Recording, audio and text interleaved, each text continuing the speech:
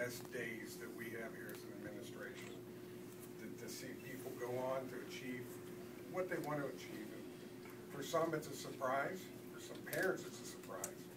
But I think we as a school district see these guys every day, see our athletes every day work hard, not only on the fields, but in the classrooms. And this year has been a fantastic year with a fantastic senior class.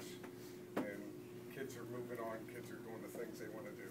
More importantly, I believe our kids do the right things outside of the classroom, on the fields and in the community.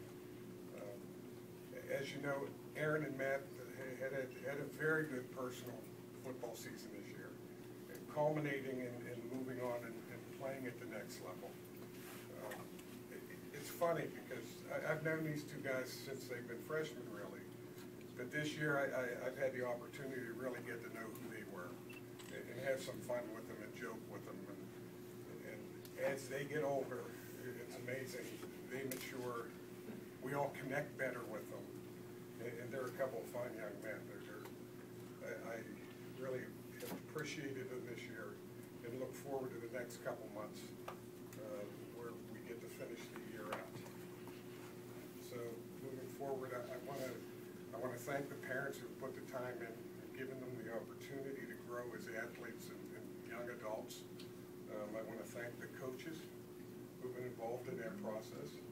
I certainly want to thank the school district, but I want to thank them from the school district and you parents from the school district. So, Gary,